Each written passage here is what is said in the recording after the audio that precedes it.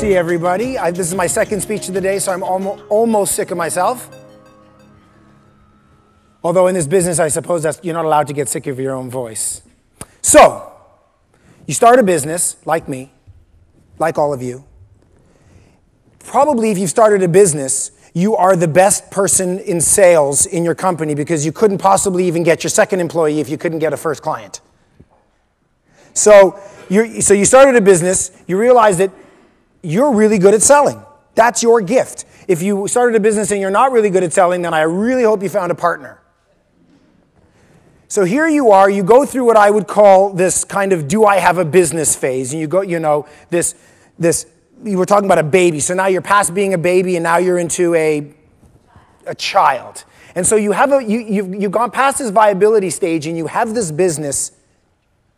And it's you bringing in all the clients and then all these other wonderful people that you have underneath you that are doing the work. Initially, it's you selling and doing the work. Then it's you selling and everybody else doing the work. That's where the story begins. Now what? So if you're like me, I'm not sure, I'm constantly thinking about, okay, well, how do I get the business to the next level? Or how do I get the business ready for the next generation? Or how do I work the proverbial on the business instead of in the business? Or how do I create a legacy? Or how do I stop being the only one that knows how to sell in this company? Because without somebody else figuring out how to do it, you're effectively stuck. I remember dating a girl a long time ago and her father was a lawyer. He was an accountant and he would work 6.5 days a week. And I said, there's got to be more to living than 6.5 days a week of working. And he said, well, if I don't do it, there's nobody else that can manage our clients. There's nobody else that can bring in clients. There's nobody else that can do what I can do. And I thought to myself, I was 21 I just thought to myself, how can I avoid this scenario as quickly as possible? So that's me. This is my second business. I too, like many of you, come from a line of family businesses. My great-grandfather arrived in Cape Town, South Africa, and started a business, and then they had 9 children, of which one of them was my grandfather, and they were involved in that business, and then my father spun off and started his own business. Then apartheid came, we ran to Canada. My father then continued to start his own business. My middle brother, Anton, has one of the world's largest toy companies called Spin Master Toys, which I'm sure many of you have given your money to us. Thank you very much for all your children. My father now works for my brother. Talk about dynamics. And my eldest brother is an entrepreneur, and I'm an entrepreneur, so we're all crazy to start our own businesses. So here we are in this scenario, and now we need to build a duplicatable, sustainable sales organization that can create sales, not just wait for the phone to ring. Right? At some point, the notion that your own goodwill, your networking abilities, all the relationships you've had and built into the community, all that kind of stuff is only going to get you to a certain point. At some point, someone else is going to have to carry that torch. Right? What I want to encourage you is don't wait till you're planning your exit before you start thinking about this. Also, don't wait until your business is in trouble before you start thinking about this. The best time to start thinking about this is when your business is doing okay or better. Why? Because you have the time to naturally go through the development cycle of finding people that can become your legacy. It's funny. We talk about this whole idea of, I call my presentation manufacturing a sale. Manufacturing is like salt and, on one side, or oil and vinegar, as you think about it as it compares to sales. So I want to bring them together, and I want you to understand that you do have the ability to create sales without relying on somebody with your last name. And specifically yourself. So how do we do that? Well, let's look. The traditional sales department was all about the people. As long as you hired a bunch of good salespeople, you were okay. One of the things I hear consistently from the companies that I work with is, okay, so we ran this business, I was a salesperson, and eventually realized that I needed to get somebody else to do this. So I started hiring some salespeople, of which I fired each one at a time. Gone through them okay, and I'm sure some of you in the room have been through that scenario where you've literally just gone through salespeople. Okay, traditional sales organization is very dependent on just a few key salespeople, and these salespeople are responsible for doing everything. So they're responsible for hello, my name is, all the way to give me your money and everything in between. Now, you as an individual may be good at that. You may be one of that very small percentage of people, like I would like to think that I am in that has the ability to be good at all facets of the sale. But let's be honest. Most people are not like that. Most people are good at something in specific. Some people are better hunters. Some people are better farmers. Some people are better openers. Some people are better closers. Some people are better at small business. Some people are better at big business. Some people are better at relationships. Some people are better at technical. That was fast. Wow, I said that quickly. So I want you to think about another way. And if we were to get together back and think about, okay, here we are. We're the brains of our company. We're all the major shareholders. And we want to think about how to increase sales. The typical 3 approaches that we would go with was change reps. Oh, Johnny and Susie aren't doing so well. Let's call them out, get some new people. Add reps. Oh, we do $10 million a year. When 10 sales reps, if I add on 2, we'll end up doing, through osmosis, $12 million. Or train reps. Nothing wrong with those 3 strategies. All I want to suggest to you is that they're not the only options that you have available to you. There are some high risks with those strategies, although saying that, everything I'm going to show you has risks. Everything has risks. Nothing's a guarantee. But, traditionally when I do this workshop, which is over about 4 hours, I ask people, how long does it take for a sales rep to be a revenue maker instead of a revenue taker? At least, how long till they get to that break-even point where the amount of money that they're generating for you is equal to the amount of money you're giving them? The answer is somewhere between 6 and 18 months, depending on what you sell. Obviously, if you're giving somebody an established territory, their ability to deliver a return will be faster. If you're standing out to the middle of Saskatchewan and they're starting from scratch, then of course that will take a lot longer. But if you go with a year, that's not a bad number. So you may not know for a year if changing reps, adding reps, or training reps worked. All you know is that you're a year older, in my case a year grayer. So there's obviously turnover, there's cost implications, long learning curve, and again, it's hard to hire, especially if you are in a business that is not 100% clear, easy to understand product. Because how do you find someone? If I'm looking for somebody that knows everything from hello, my name is all the way to give me your money and everything in between, first, it's really hard to find that person, and when you do, they're probably your competition soon, right? They can become your competitor. And especially in the services world like I live in, it's unreasonable to think that that your number one strategy for growing your sales organization is to find people exactly like you. If that's your strategy, good luck. It's a tough, tough strategy. And what ends up happening is you'll end up hiring people and firing and hiring and firing and hiring and firing, and the cycle just keeps going on and on. So there's a new kind of way of thinking it's about thinking of divide and conquer, about how to take your sales organization and divide it up into components. I referred to some of those components before: hunter versus farming, big business versus small, commodity versus capital, opening versus closing. There's a lot of options. If you asked a doctor 75 years ago what they did for a living, you met them at a party, they tell you they were a doctor. If you ask a doctor today what he does for a living, he's some kind of otologist. Right? Everybody's a specialist. Nobody says that they're a doctor. Probably the person who says they're a doctor probably isn't a doctor. They're using it as a one-liner. Everybody is a specialist. Sales is kind of the final frontier. It's kind of the last thing that we think about and say to ourselves, well, you're not just simply pre-wired to know every single thing about sales. How do we figure your specialty? And what we really want to do is try create sales. Now think of the word create, not waiting under an apple tree with a bag open waiting for apples to fall in, but actually learning how to shake the apple tree so that apples can fall down. The ability to not simply wait for the phone to ring. Okay? And for those of you, think about your cultures and the way you sell. Do you create sales, or do sales just kind of happen? Now, if they do just kind of happen, as long as it's enough to keep the funnel full, then you're good. But there sometimes is enough rain that you don't have to go water your garden, isn't there? Sometimes there's not. Your business model should be to be able to make sure you can create rain without having to simply wait for it to come from the heavens. Right? I don't know about you, but that's the only way that I can sleep at night. Right? My dream is not to work 90 hours a week and drop dead at my desk.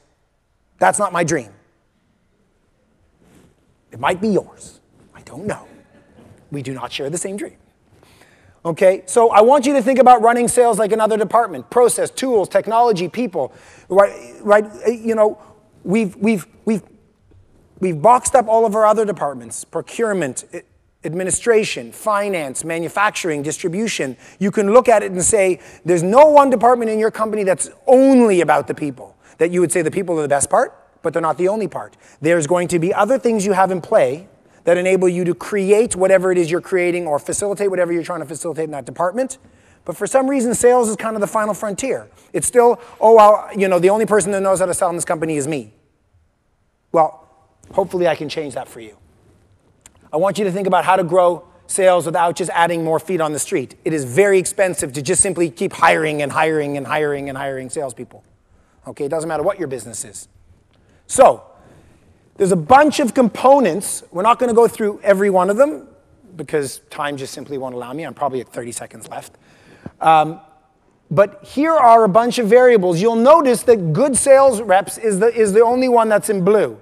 What I'm saying is that's not the only ingredient. That's the one that we all go for. When I meet people, I say, what are you going to do? You're 60 years old. You want to start planning your exit, or you want to start working on the business more, or you want to go on that vacation you've been promising your spouse for umpteen amounts of time that you just can't seem to get out the front door. What are you going to do to Bubba Gump shrimpify your boat? Pardon the cheesiness of that analogy.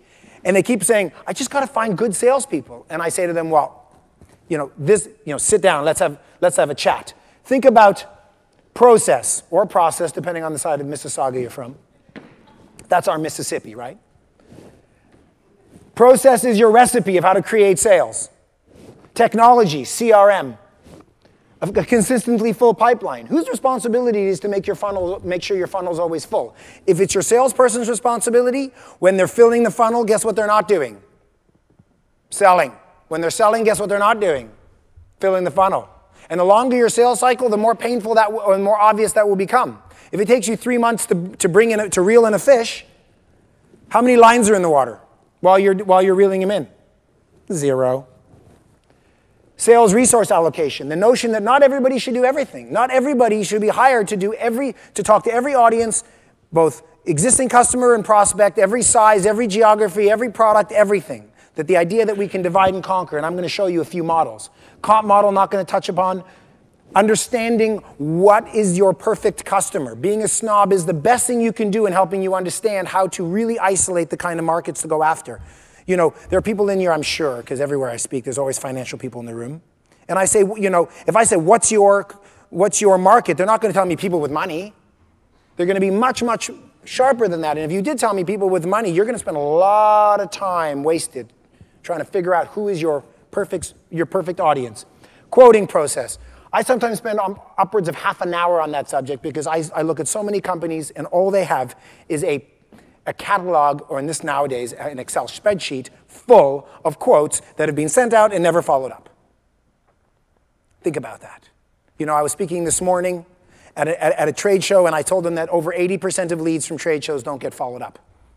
80%. So you go to the grocery store with a $100 bill, you go buy $100 worth of groceries. Before you walk in the front door, you throw $80 in the garbage, you put your pantry and your fridge worth $20 worth of food.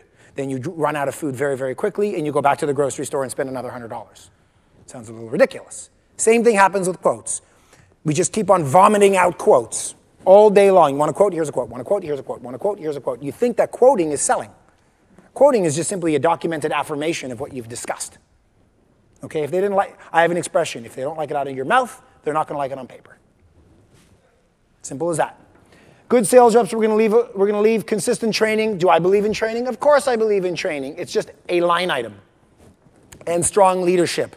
This whole notion of who should be the sales manager. Unfortunately, we're not going to cover everything today. I'm already down to 5. Wow, that's awful.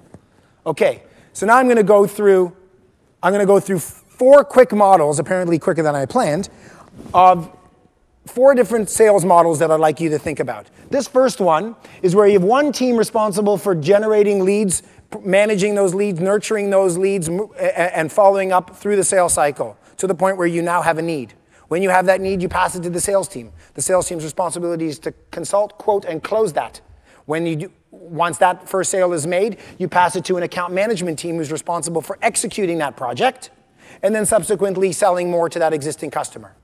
So that is a 3-pronged approach. If you sell capital goods where the typical customer is going to buy one thing and then you're not going to hear from them for 10 years, this model doesn't make sense because there's not a lot to account manage. But if you're in a business where you constantly have opportunities to sell to your customers, if you've got somebody who has a gift of creating brand new relationships from scratch, do not put them in front of existing customers to keep on selling to, because you're not maximizing their gift, right? My gift is new. That's what I need to spend my time doing. Let me show you another option. Another option is an abbreviated version of the first option. That's just simply a lead generator, a business developer, whatever you want to call them, whose responsibility is to generate leads, nurture leads, work that front half of the funnel, which, again, if you're in a business like mine that has a 6-month sales cycle, that's a lot of work. It's not just hold up a shingle, wait for someone to walk in like in a used car dealership. And then you have the sales team who consults, quotes, and closes that first sale, and then manages the customer ongoing and then continues to sell to them. Third option. The third option is your classic hunter-farmer model. Some people are responsible for opening new doors. Some people are responsible for managing those existing relationships. Now, I'll tell you, in my company, we're probably the smallest company in the room. We do about $1.5 million a year. And even with a company so small, we actually employ that model. So people are sitting there thinking, wow, Darren is talking about ideas that are so great for big businesses. Not true. I started this whole duplicate Darren strategy right when I started my business, as soon as I had my first enough money to be able to afford that. Okay? So to begin the process of not dropping dead at my desk after 90 hours of working.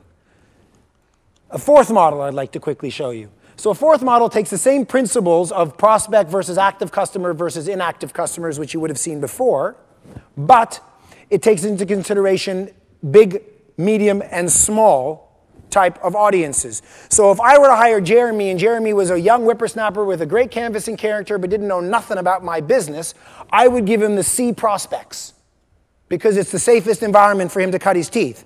If I'm trying to remove myself out of selling, what I wanted, but my natural skill is hunting, and I'm good at big whale hunting, I'm going to give myself A prospects.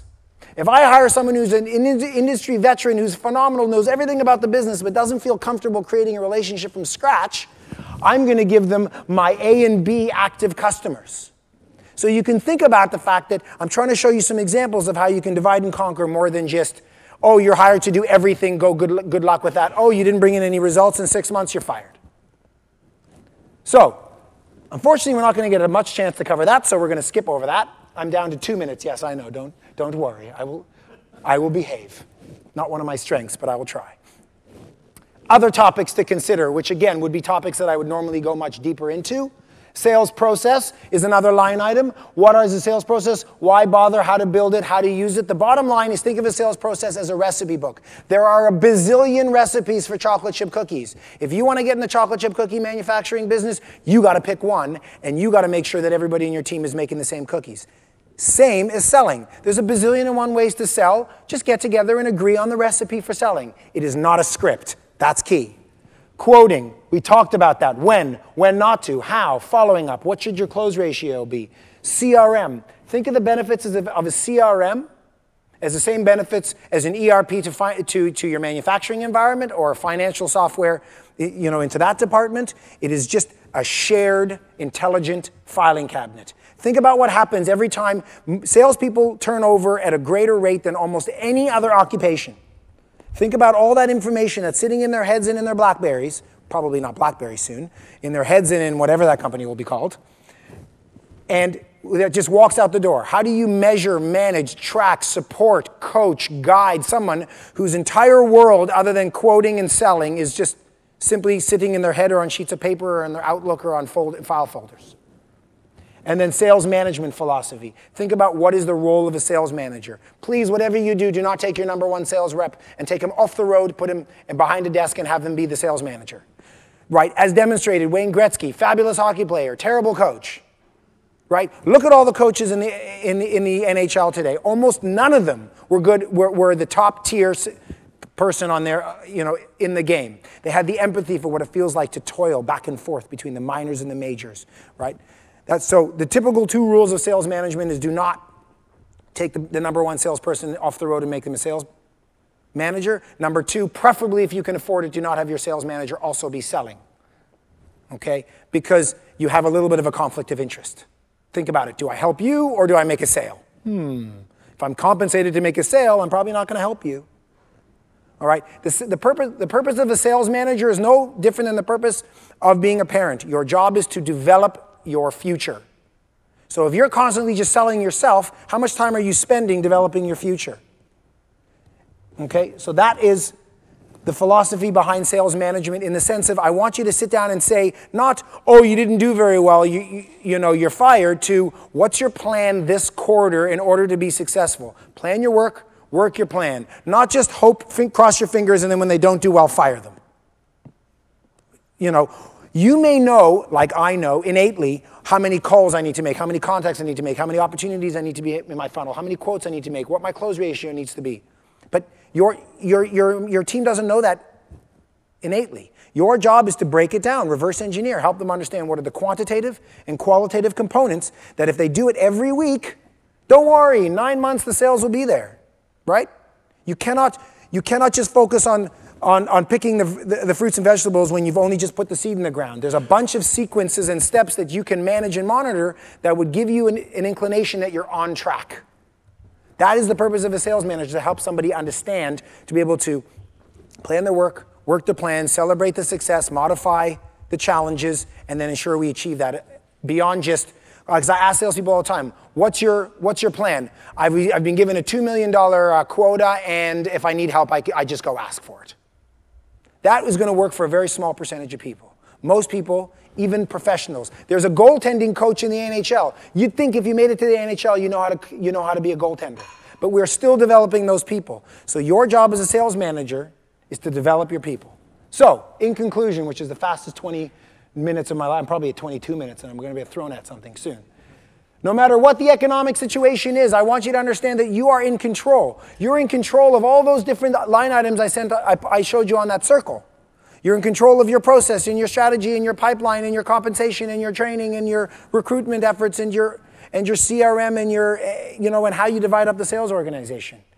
You can't just say, oh, well, the world isn't buying, it's 2008, we're just going to fire everybody, hunker down, and hope the wind passes. Ooh, how did I get there? How did that happen? Nobody told me. It's not nice. We're supposed to be a team.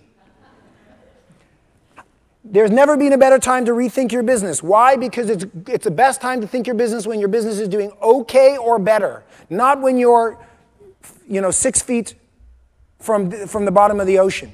All right? At that time, when people say, my business is in real trouble, what should I do? I say, given the length of your sales cycle, paddle harder. That's all I can suggest for you at this point. All right? Because there's no strategy behind that.